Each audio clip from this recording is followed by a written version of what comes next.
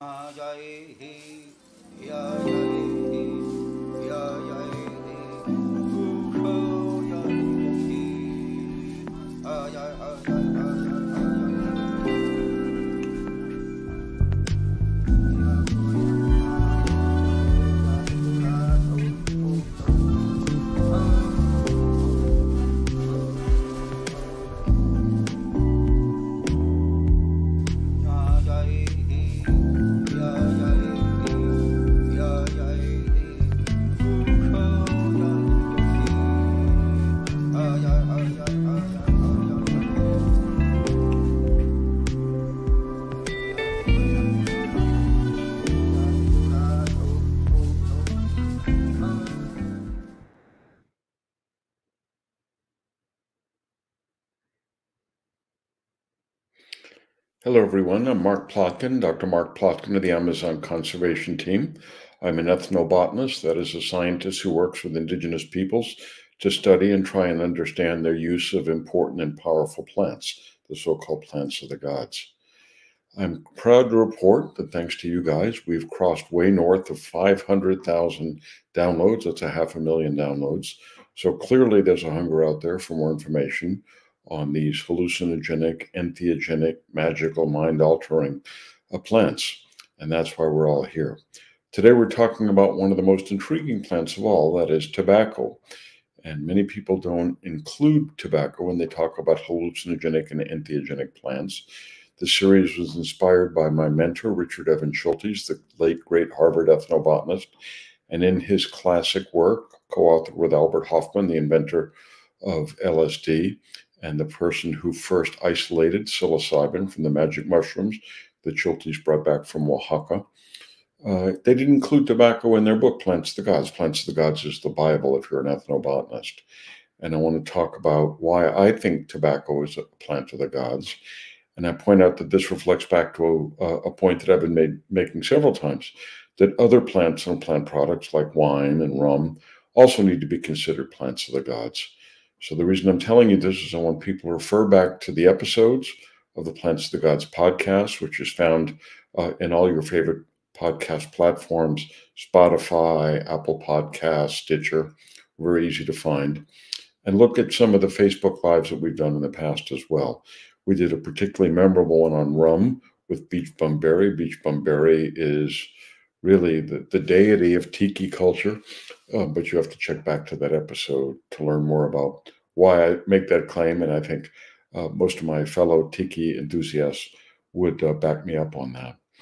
Now, from what I've learned of these sort of social media outreaches, I realize that people sometimes dial in who haven't done so before.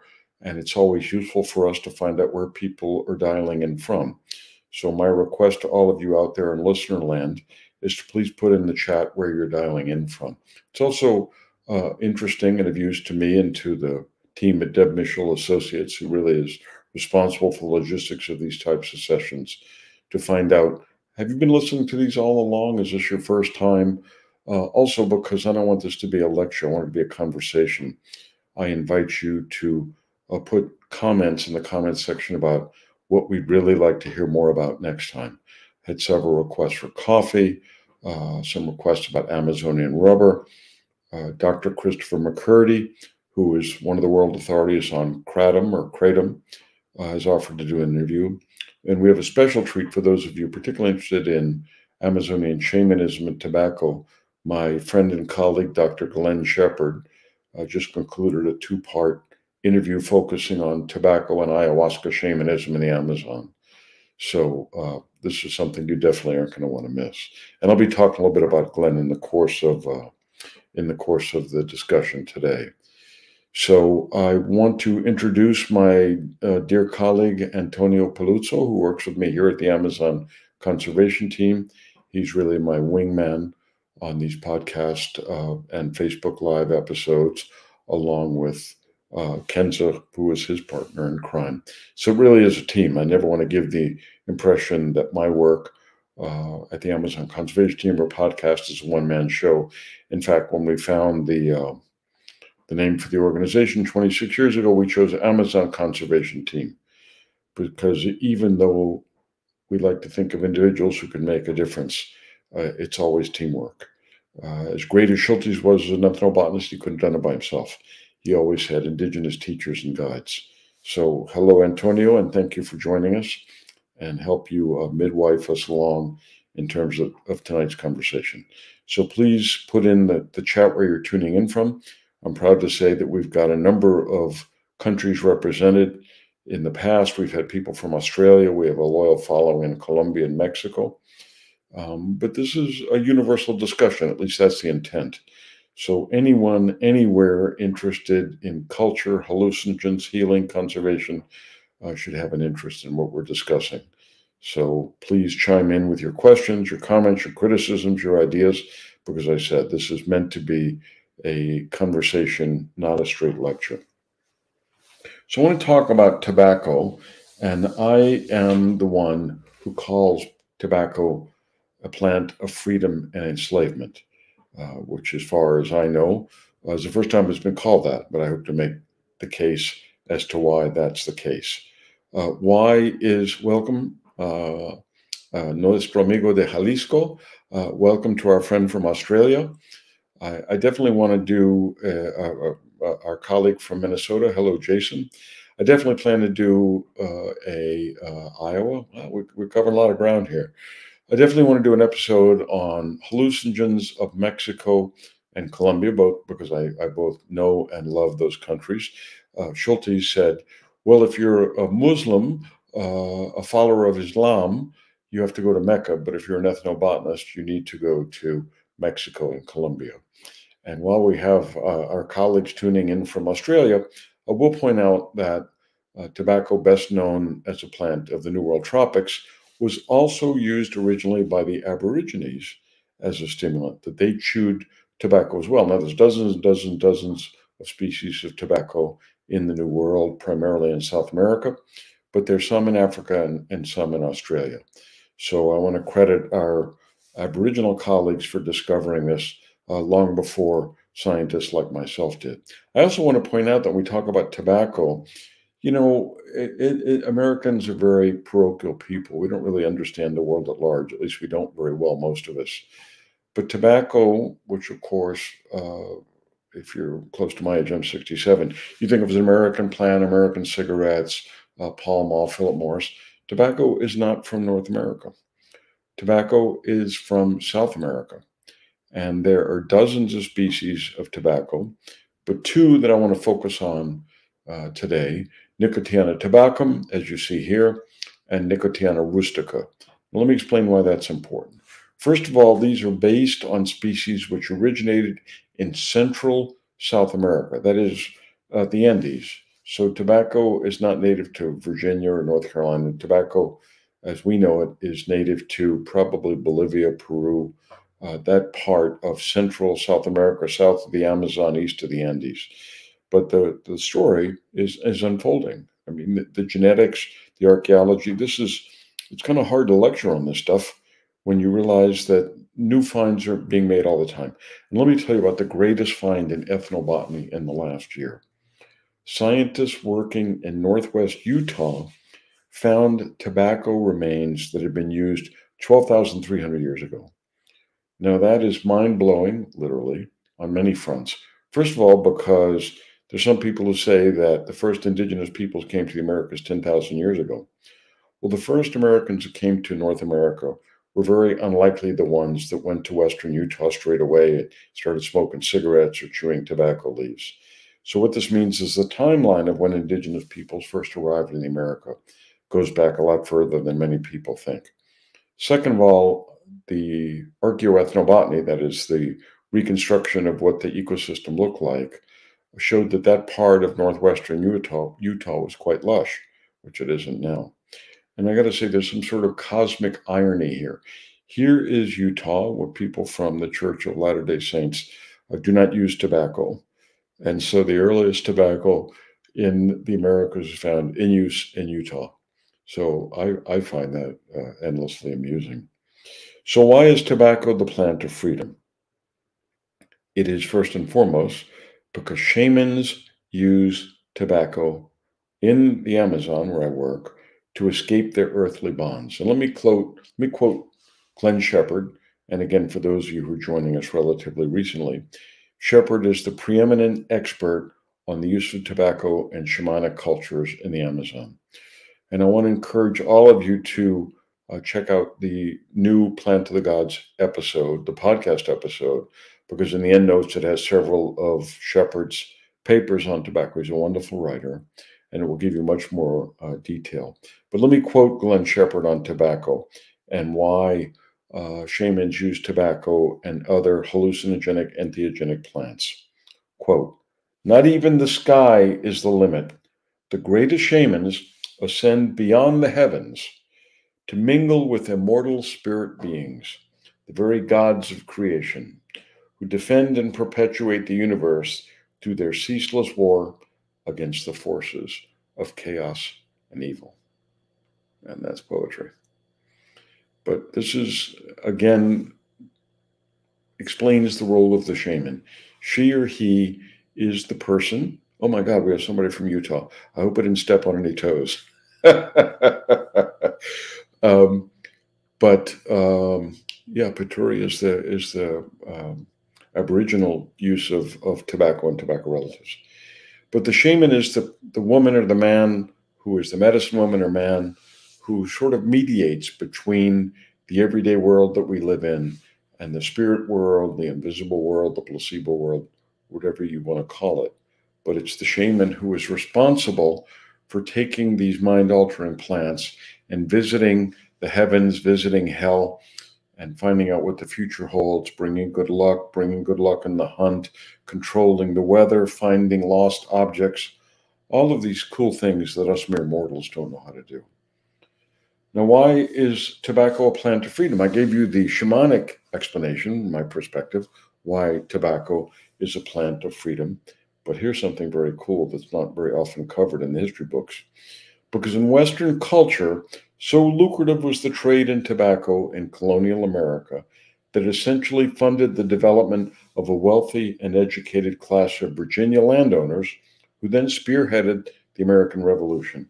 Fully 25% of the men who signed the Declaration of Independence were tobacco farmers, including Presidents Washington, Jefferson, Madison, and Monroe. Let me say that again. Tobacco is the ultimate plant of freedom because it allowed the creation of a wealthy white landowner class who fought for freedom from Great Britain, who wrote the Declaration of Independence, and 4 American presidents were tobacco growers in Virginia. But here's the terrible irony.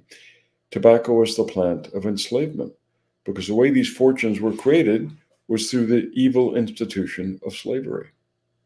So on the one hand, you have these men who set the standard for freedom around the world, but for the most part, they were slave owners.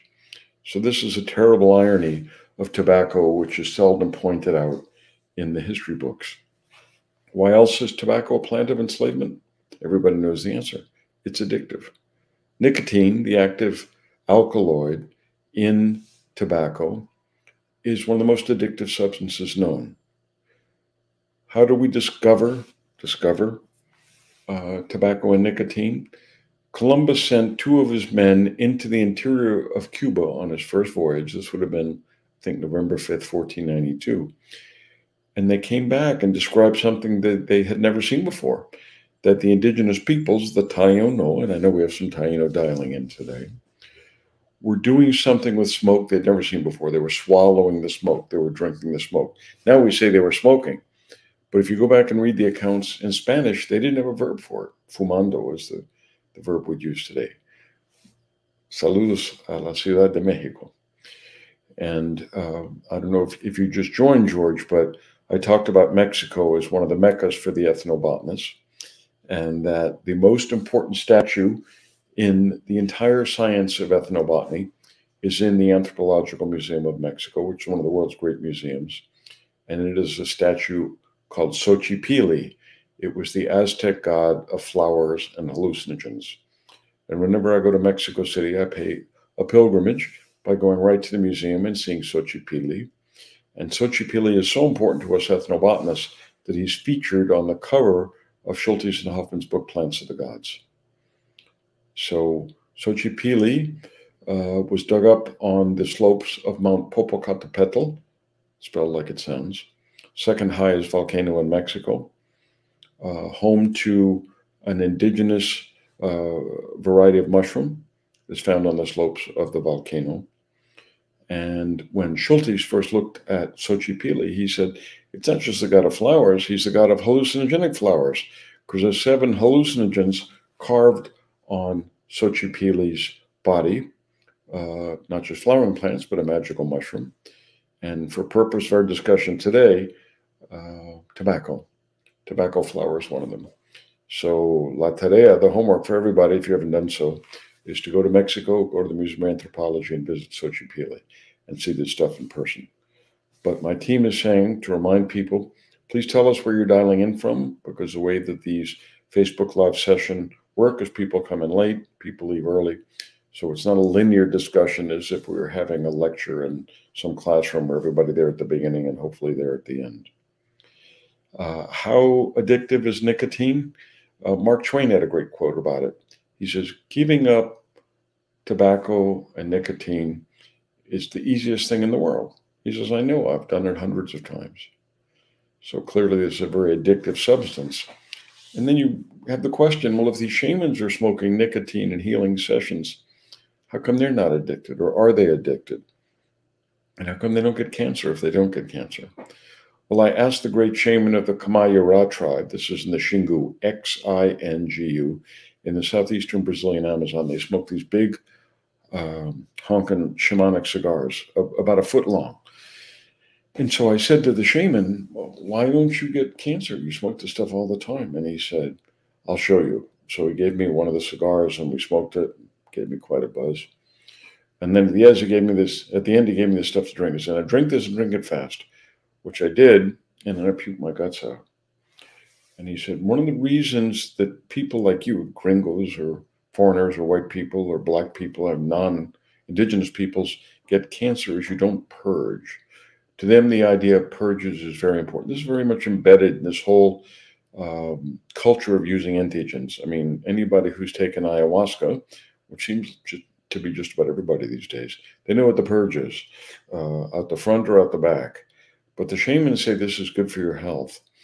And in this culture, among the Kamayurá, the other indigenous peoples of the Xingu, who don't take any hallucinogens we know of, other than smoking these cigars, they definitely purge on a regular basis, which is really not uncommon in a lot of these shamanic ceremonies.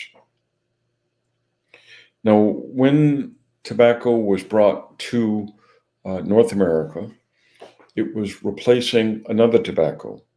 And as I said, there's 2 species that are in common use. There's Nicotiana tabacum, which is what's used around the world. It's what's in cigars. It's one in cigarettes. And it's Nicotiana rustica. Now, here's the difference. Nicotiana rustica has between 9 and 10 times as much nicotine. What's the difference? That means when you smoke a cigarette, you might, get a little bit of a buzz. When you smoke Nicotiana rustica, you definitely get a buzz. Why is that relevant or interesting? When I was a kid growing up in New Orleans in the 60s, I used to watch TV's endless shows and movies about cowboys and Indians. And you would always have the ceremony where the indigenous chief would want to have friendship or create a bond, and he would light the peace pipe, which is also known as a calumet or a calumet.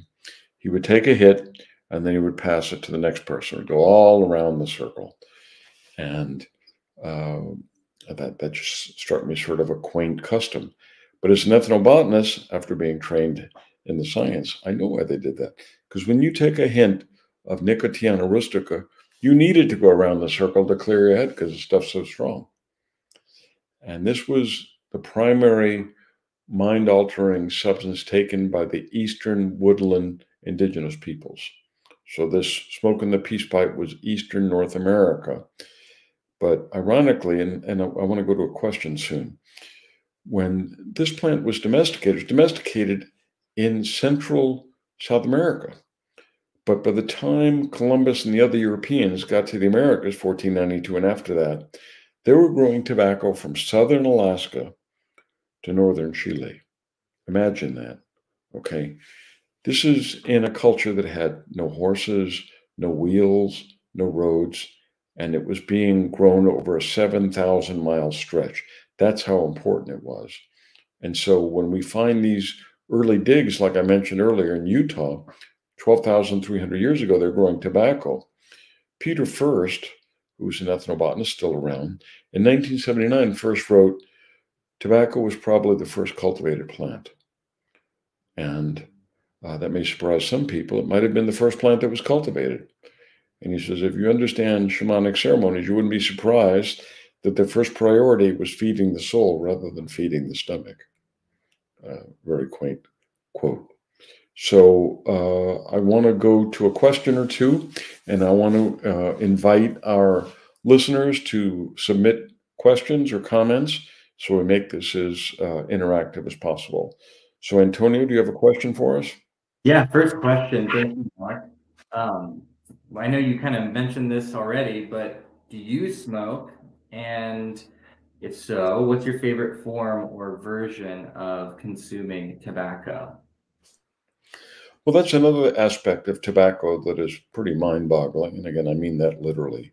You know, we think of tobacco as something you smoke. You smoke cigarettes, you smoke cigars. Not so many people smoke a pipe.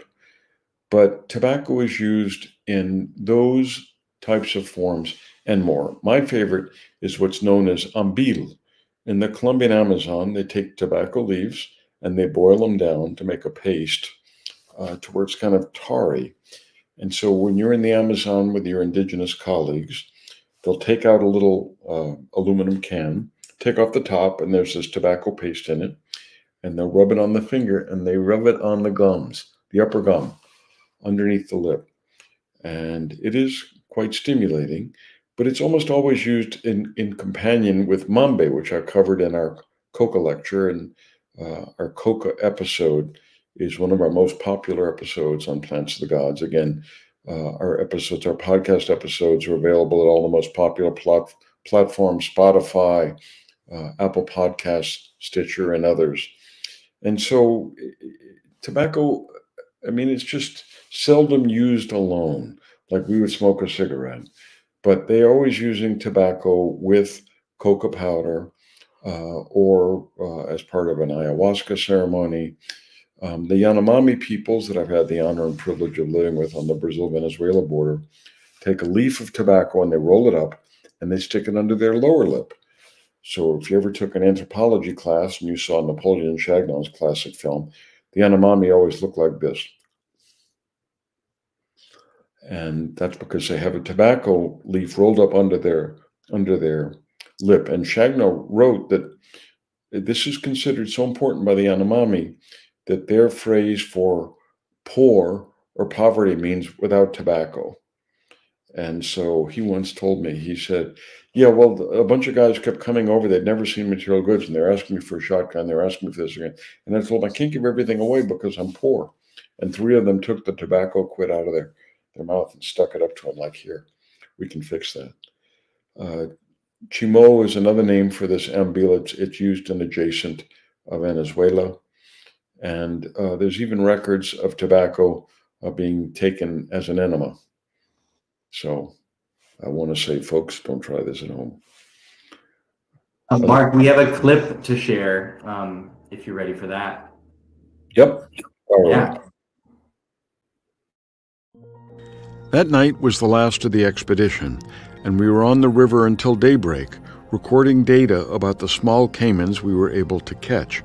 George the boatman beached the canoe, and we were scratching our mosquito bites as the sun rose a soft but fiery red over the rainforest-covered mountains to the east. When he finished unloading the equipment, George reached under his seat and pulled out a small aluminum can.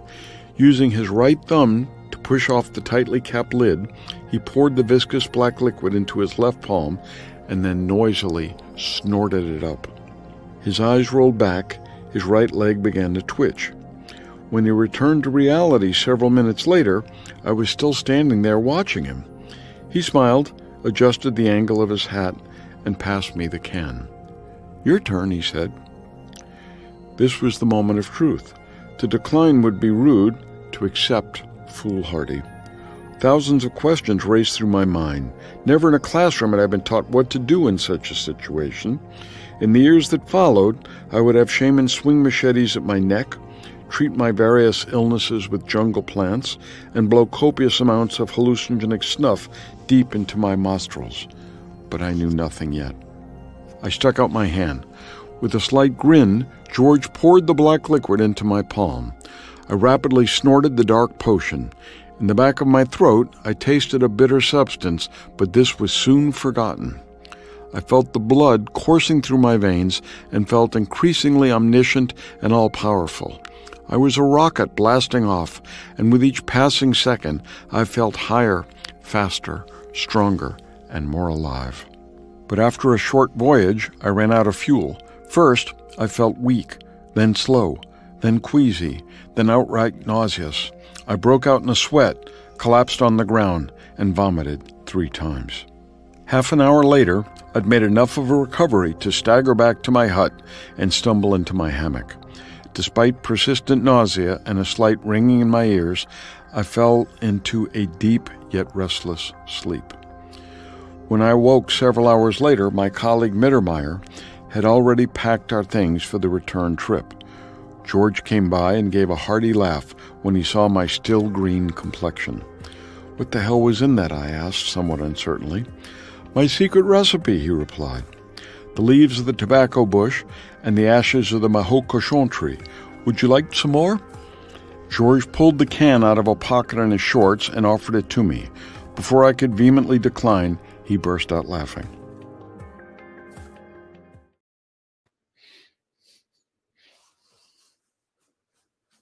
I can still remember that as if it was yesterday. That's a quote from my first book, Tales of a Shaman's Apprentice. And, growing up, I was surrounded by smokers. I mean, my mother was a chain smoker. Everybody was a chain smoker. Let me put a question out to the audience. How many of you guys have ashtrays in your house? I don't know anybody who has an ashtray. When I was a kid growing up, everybody had ashtrays everywhere. So times definitely change. But instead of regarding tobacco with disgust, as I grew up doing, I've come to take a very different view in having the chance to live with these cultures. For example, about 2 months ago, I was in Oaxaca. This is southern Mexico, where my mentor Schultes discovered, remember, ethnobotanists discover things because they're indigenous teachers and God show it to them. That's where he first encountered the magic mushroom, where he brought it back. And eventually, the great chemist, Albert Kaufman, did the chemical analysis and found the secret ingredient, which was psilocybin.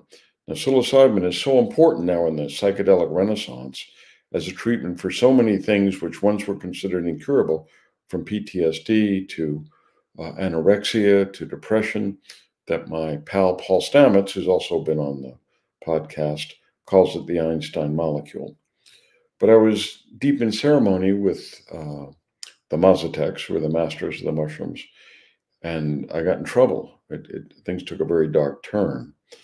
And the shaman saw what was happening and grabbed my arm, rolled up my sleeves, and began rubbing green tobacco into the inside of my arm, which he said was his way of giving me protection and keeping away the dark spirits, or keeping the dark spirits at bay. Now, as a scientist, I don't understand what he's doing, but hey, here I am, it worked. So that once again, tobacco has these very important ancillary roles to be used alongside these other powerful plants as well. Antonio, do you have another question? Yeah, we do. One from one of our audience members, George, is asking, he'd like to know the way that flowers of tobacco are used. I've never seen tobacco flowers used per se, other than as an ornamental. Those of you who know the plant, who've grown the plant, it's really quite a beautiful plant, pink and white flowers. But I've never seen them use the active principle as typically the leaves and to a lesser extent the stems. As an ethnobotanist, you learn to never say never, because you'll say, well, there's no hallucinogenic mushrooms in Mexico, despite the fact that the chronicles from the conquistadors in the 1500s had ample documentation of the fact that they were using magic mushrooms from the Aztecs down into Oaxaca. But people said, no, they don't use them until Schultes went down there in 38 and found out that indeed they did. So the short answer is no use. The more nuanced and probably more correct answer is, well, I haven't seen it or read of it, but that doesn't mean it doesn't happen. Now, I want to read a quote because I love the literature of this field and want to share some of these great quotes with you. This is one of my favorites. There's a wonderful book called Wicked Plants by Amy Stewart, who writes about medicinal, hallucinogenic, toxic plants. Amy Stewart wrote in 2009 about tobacco, quote, a leaf so toxic it has taken the lives of 90 million people worldwide, so potent that it can kill through skin contact alone, so addictive that it fueled war against Native Americans, so powerful that it led to the establishment of slavery in the American South, and so lucrative that it spawned a global industry worth $300 billion. So there's a lot written about tobacco, but I think there's a lot more to say as we better understand the shamanic use, which is being documented more all the time. I don't understand why ethnobotanists like myself have long not considered tobacco to be hallucinogen. I suspect the answer is dosage. And when you take as much as some of the shamans like the Machigengas and the Peruvian Amazon do, you do see other things. You do travel to other worlds.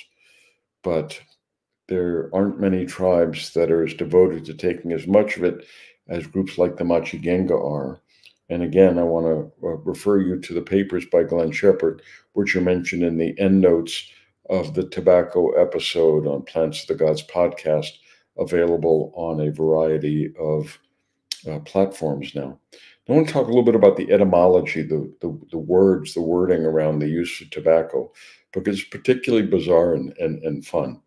When the two Spaniards I mentioned, de Torres and Jerez, the shipmates of Columbus, came back from the interior of Cuba in 1492 and tried to tell the others about how the Indians were drinking the smoke or eating the smoke, they didn't really know what they were looking at. And so they said that the Indians were eating or drinking the smoke of tobacco. And now we think of tobacco as the herb, but apparently the Taino word is tobacco means cigar, so that they got it wrong. And that the correct word for tobacco in the Taino language is actually cohiba, Cohiba. And Cohiba now is the brand of expensive cigars, hence the confusion. And the Taino language has given us a few words in English that we use commonly: barbecue, canoe, hammock. Those are all Taino words. And I invite our Taino colleagues who are tuning in, because we have quite the following in the community, of correcting me if I'm wrong. But this is based on what I've been told and the language, the words derived from the Taino language as I understand them. But the coolest and most confused word of all is cigar. Okay, we all know what a cigar is. But if you speak Spanish or you've traveled in Latin America, cigarro doesn't mean what we call a cigar. It means cicada. You know, cicadas, those funny insects, big honking insects. So why would we call a cigar a cicada or a cicada a cigar? Well, in Spanish, cicada's name is cigar.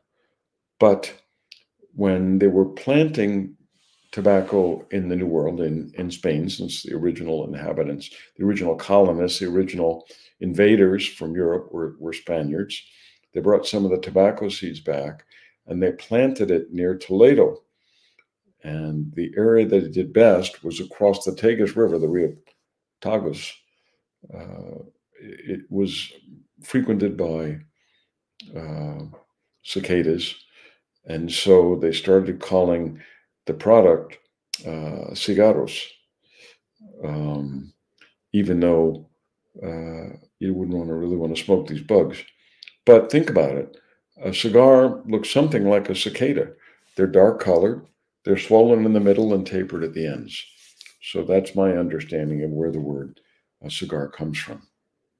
And I know that not all of you all tune in for these things all along, so I want to share the biggest breaking news in ethnobotany world about tobacco. Is that a fellow by the name of Darren Duke discovered tobacco use 12,000 years ago, 12,300 years ago in northwestern Utah. So this is mind-boggling.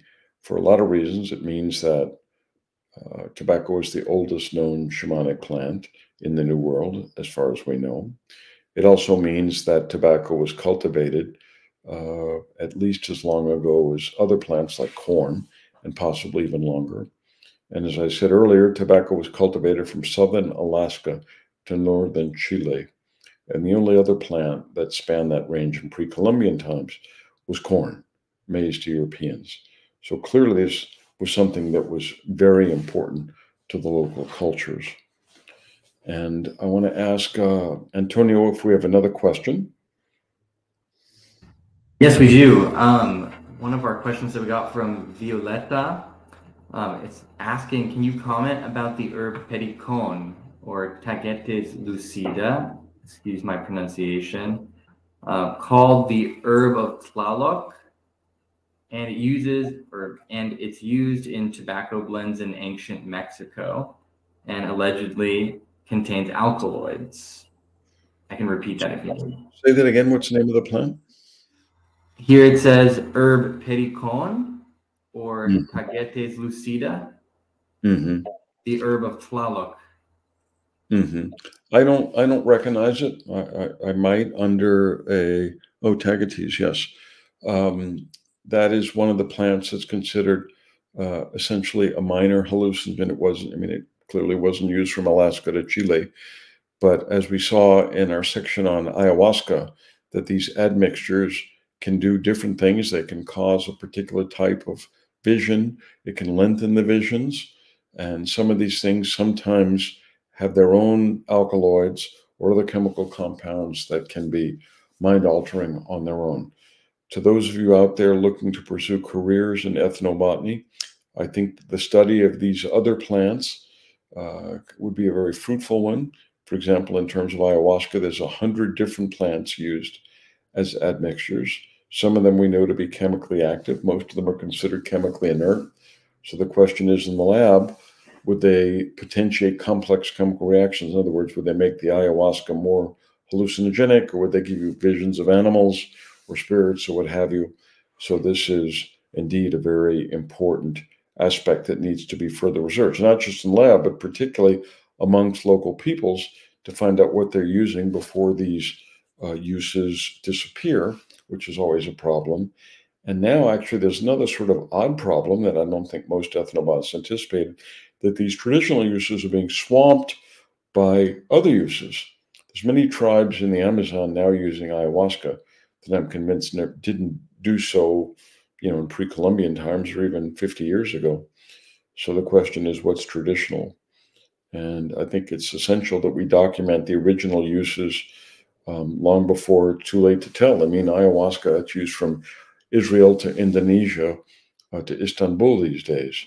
Somebody wrote recently that there isn't a day that goes by anymore where somebody's not doing an ayahuasca ceremony somewhere. And just to tie it back into tobacco, tobacco is the most widely used mind-altering plant in the world.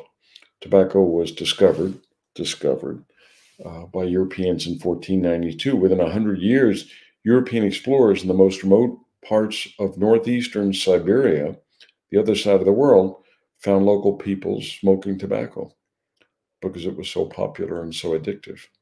So no plant has been moved around as much or as fast as tobacco, which speaks to its incredible appeal. Other questions, Antonio? Yeah, we have one in from Lawrence Curtis. And the question is, mapachos, what exactly are they? And of course, rapé.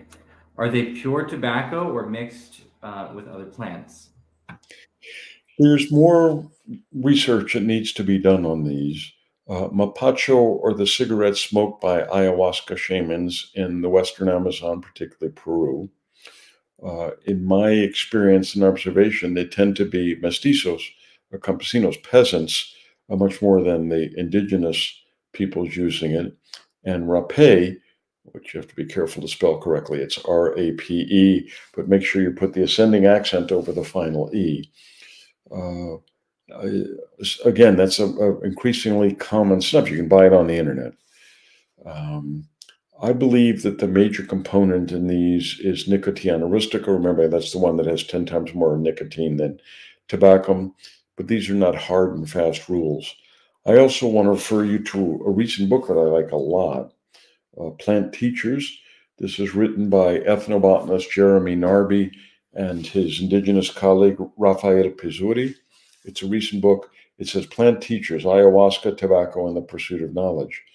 And this really undergirds what I was saying earlier about how tobacco is really, it's a companion plant. And the book is about both ayahuasca and tobacco and how they're used together. And these guys make the point that tobacco, like most of the plants of the gods, can heal and can hurt. But they also make the point that commercial cigarettes often have all sorts of nasty things in them. So ideally, you should be growing your own, or at least smoking the organic version, because you're really getting a lot of nasty stuff when you buy commercial cigarettes and cigars. And I also want to point out that when you buy stuff on the internet, that could be even worse. You don't know what's in it. You know, adulteration is an old game. And especially when you deal with mind-altering plants, people put all kind of stuff in there to jack things up. And that's ayahuasca, that's tobacco. So to quote the ancient Romans, let the buyer beware. And growing your own is the only way you can guarantee that you're getting the clean stuff. But that's another lecture. Other questions, Antonio? Yes. Another question, a short one, is what is the tobacco hornworm? Yes, tobacco hornworm. This is very cool. You know, I did an episode of Plants of the Gods called Plants of the Apes, Planets of the Apes. And the focus was on medicinal use of plants by animals. And the backbone of the story was chimpanzees, because I was clued into this by my old friend and mentor, Jane Goodall, who's speaking in Miami next week. So I know you guys in Southern Florida, you want to see Jane. I don't know why she hasn't won the Nobel Peace Prize. We're all hoping for that. But the point here being that animal use of plants is much less appreciated and understudied. And that the shamans tell me that some of the medicinal plants they use, they learn because the animals are using them. But it ain't just monkeys or primates.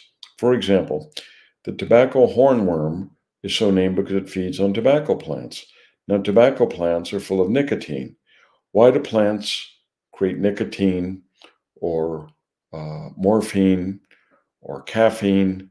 And the answer is to deter attacks by insects. So how can you have this caterpillar living off a plant that produces this toxic compound? And the answer is the tobacco hornworm has developed the internal chemistry to denature tobacco, so it doesn't die from nicotine intoxication. But it goes one step further. It's able to hold on enough of the nicotine that it can exhale it, and it does so to keep away predatory spiders. So this is why ethnobotanists don't need to read science fiction, because nature is full of wonders and mysteries and surprises, like the fact that the tobacco hornworm figured out how to use nicotine for its own benefit long before we did. And that another example of that is, I don't know if you guys have read Papillon, who was a Frenchman unjustly accused, that's a bit unclear if he was accurate, and shipped to Devil's Island, the penal colony off the coast of French Guiana, where I've spent time, northeastern South America. And he talked about escaping, and then when you end up on shore, you're in the mangrove swamps. Mangrove swamps are one of the most bug-ridden places in the world. And the way they survived before they could get further enough inland to get away from it was they took tobacco and they rubbed it on their faces and their hands because the bugs are terrible.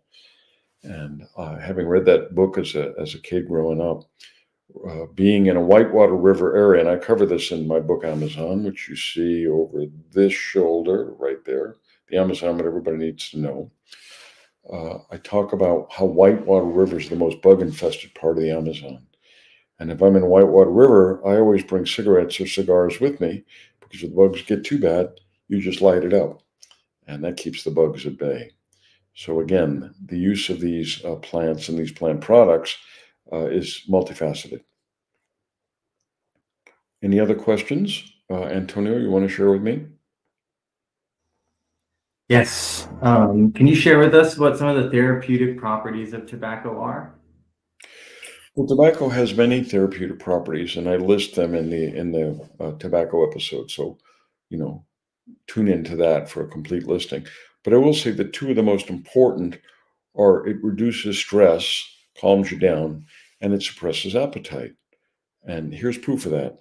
Look at pictures of soldiers coming out of battle and see how many of them have cigarettes between their fingers or are smoking a cigar, because it suppresses appetite and it calms you down. Two things you definitely need coming out of battle. And so it's important not to paint tobacco as this terrible plant that's caused all these cancer deaths, which it has, but to show that there's a therapeutic aspect as well. And let me talk a bit about the shamanic importance of this, because I want to circle back to where we started. The Zapata people on the Peru-Ecuador border say they take ayahuasca to see better, but believe that their true power comes from smoking tobacco. The Tarahumara, one of the three major peyote tribes, and I talked about this in our peyote episode, they were studied by Bob Bai, who was one of Schulte's first graduate students. And Bob Bai said that tobacco was second in importance to the Tarahumara, second importance only to peyote, which is their most sacred plant. And Johannes Wilbert, who wrote the classic book on tobacco and shamanism in South America, said that tobacco is a transformation agent. That is, when shamans claim the ability to transform themselves into jaguars and roam the jungle at night, it's tobacco that makes that possible. And if you listen to the interview coming up with Glenn Shepard in an upcoming episode of Plants of the Gods, you'll hear him detail exactly how they go about it. So I'm reminded by my team to remind everybody out there to tell us where you're dialing in from, because I know we have a number of new people who signed on more recently. So please put in the chat where you're listening in from. And I also invite you to make suggestions or requests about where you'd like to focus other upcoming episodes, other plants of the gods. And just to wind up on that question from Antonio, that tobacco is clinically proven to ease pain, enhance cognition, reduce stress, and suppress appetite. And there's lots more stuff attributed to it as well. One of the most ironic things is when tobacco was first taken to Europe, it was promoted as a cure for cancer. I mean, imagine that. And we tend to think of tobacco, really, our understanding of tobacco was in the 60s when they started doing these lab work and found out that tobacco was a major source of cancer, particularly lung cancer. Hola, Julio, bienvenido. That tobacco was definitely the cause of these forms of cancer. But one of the ironies in putting together this episode was there's a report from England, 1761. A scientist by the name of Hill said that tobacco and tobacco smoking was a cause of cancer. So this whole idea, well, we didn't really know till a few decades ago, that's just BS. This was figured out a long time ago. But the tobacco industry, in an act of pure evil, suppresses stuff, and a lot more people died as a result. If you haven't seen it, there's a fabulous film called The Insider, starring Russell Crowe, about one of the first whistleblowers who went public, and the problems that accrued through the suppression of the tobacco industry. But again, tobacco wasn't beloved by everybody until the 1960s. King James, who's best known as the author or the fellow who paid for the translation of the Bible into the King's English, King James I, hated tobacco. And he wrote one of my favorite quotes about tobacco. It was called "A Counterblast to Tobacco." Let me quote it. Quote, "It is a custom loathsome to the eye, hateful to the nose, harmful to the brain, dangerous to the lungs, and in the black, stinking fume thereof, nearest resembling the horrible Stygian smoke of the pit that is bottomless." Benjamin Waterhouse, a physician during revolutionary times, one of the founders of Harvard Medical School, and most famous in the medical world as the fellow who introduced the practice of vaccination here in the States. And he proved it worked by trying it on his own family. How bold is that? He wrote about tobacco along the lines of King James, but he did it with a much lighter touch. Let me quote it. "Tobacco was an Indian weed. It was the devil sowed the seed. It drains the pocket, singes the clothes, and makes a chimney of the nose." Do we have any more questions, Antonio, as we are starting to wind up this evening? Yes, here. Let's end on, I just saw one come in. One from Danny. And it says, could you speak to tobacco as a sacrament or similar in holy books as the Bible, such as the Bible? Well, tobacco is certainly a sacrament amongst these tribes. It's considered a sacred plant. It's a rite of passage. It's used to communicate with the spirit world. It's used physically as a curative agent or agent of protection, like the example I gave from Oaxaca.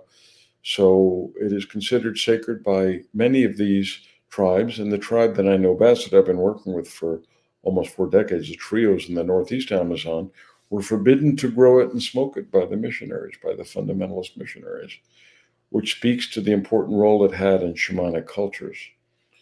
So, I believe in live and let live and let people practice their own religion. But when I see people from one religion going into another and saying, I don't care if it's your sacrament, you can't do it. It's the devil's work, yada, yada, yada. I have a problem with that. So it was clearly a sacred plan. It was clearly a healing plan. It was clearly the shaman's plan. And these people went to great lengths to stomp it out. Now, I want to finish with the greatest rivalry in the history of tobacco because it's such a wonderful story. This was a French diplomat known as André Thivet, and he was the one who brought tobacco seeds to France from South America as early as 1556. He's actually a Franciscan priest. However, 4 years later, another French diplomat, Jean Nicot, brought tobacco to France and began marketing it as a cure for everything. So a rivalry sprung up by these guys as to who was the first. Well, we know from the historical record that Thivet beat Nicot by 4 years. However, the issue was settled by Linnaeus, the father of scientific classification, when he named the genus of tobacco Nicotiana. In other words, he honored Nicot rather than Thivet, despite the fact that Thivet had brought it 4 years earlier. And when the scientists, hundreds of years later, first isolated the active principle in tobacco, this was done by German chemists, they called the compound nicotine. So once again, Nicot will live forever. Everybody knows the term nicotine or nicotiana, and nobody knows poor Thivet, who actually brought it 4 years earlier. Any comments as we wind up there, Antonio? I think that's about it. Okay. Time here. Well, let me thank all of our listeners, and my request to all of you, if you've enjoyed this or the other Facebook Live or the podcast, help us get the word out. I encourage your friends and colleagues, like-minded souls, to tune in. These Facebook Lives live forever. Even though we're all here live, they go up on YouTube. So anyone you want to revisit or recommend or send to somebody else, or the others we've done on rum and Pirates of the Caribbean, stuff like that.